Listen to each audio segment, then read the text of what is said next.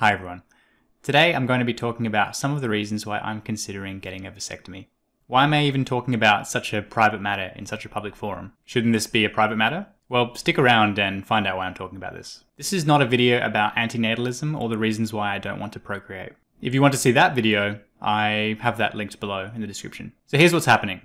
If I don't change my mind about getting a vasectomy by the 1st of July 2021, I am going to book my appointment. I'm making this video partly to make my case for why I'm doing this, but I am genuinely looking for feedback. This title isn't clickbait. If there's something I've missed, then I really want to know.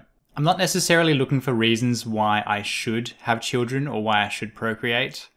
I'm open to hearing those and considering your view, but I should say I'm quite unlikely to change my mind about that. This is more specifically about why a person who doesn't want kids, a person who doesn't want to procreate, why they should get a vasectomy, or should they get a vasectomy, or should they not. So the way I see it, under the umbrella of scenarios where I don't want children and don't want to procreate in all of those scenarios, I think there are 3 different scenarios. So first is don't get a vasectomy, just carry on.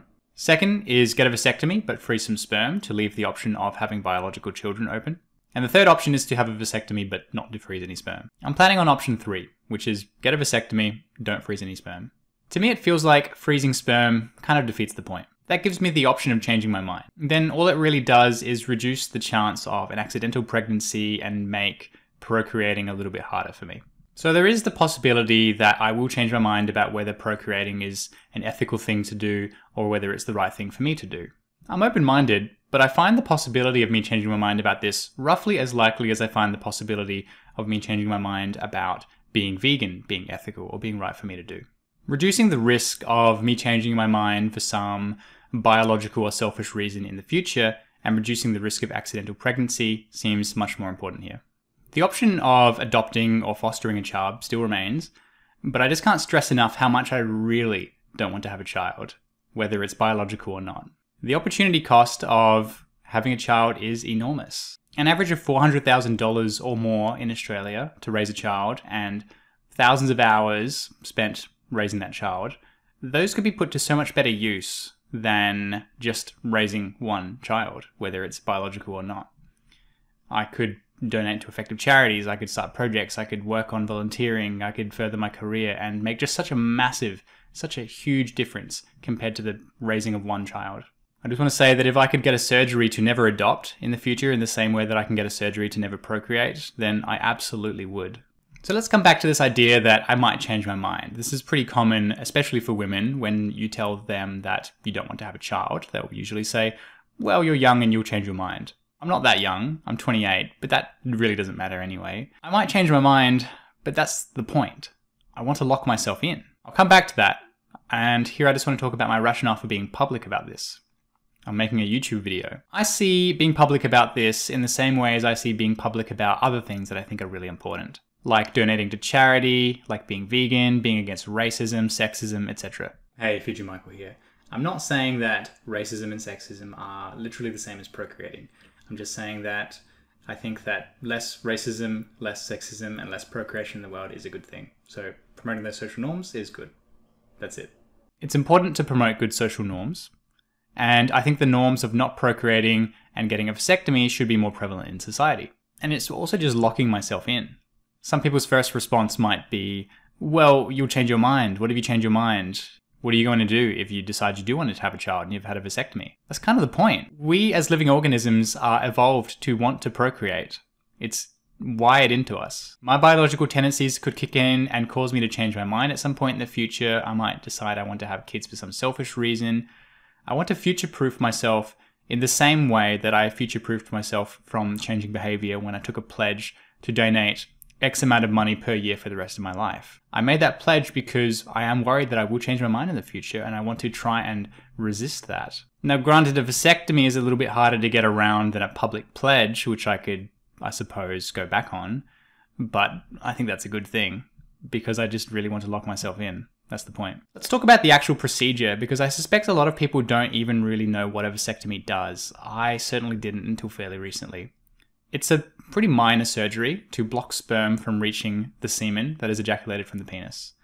So a cut is made in the scrotum to either cut the vas deferens or remove a piece of it. That's the tube that carries the sperm to the semen. For all purposes except procreation, the semen still looks and seems the same. There seems to be about a 1 to 2% chance of some complication with the procedure, such as bleeding, swelling, or infection. Honestly, that seems like it's worth the risk to me. I should also say that whilst a vasectomy can in some cases technically be reversible, you should treat it as not reversible.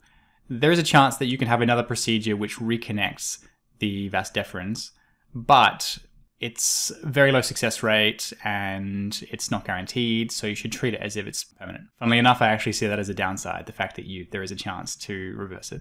The process of finding a surgeon willing to perform a vasectomy on you in New South Wales actually seems a bit more complicated than the surgery itself. The legal age of a vasectomy is 18, but I've heard mixed stories from males that I know who have gone and tried to get one. Often doctors will be unwilling to operate on someone who hasn't had a child yet. This sounds like discrimination to me, but on some small level I can understand their hesitation, even if I don't agree with it. They probably worry that someone will get the vasectomy and then later regret their decision and change their mind. Funnily enough, I accept this possibility, and actually I would still get my vasectomy even if I knew for a fact there was a 100% chance of regretting it in the future. If I knew for sure I would regret this decision in the future, I would still get the vasectomy.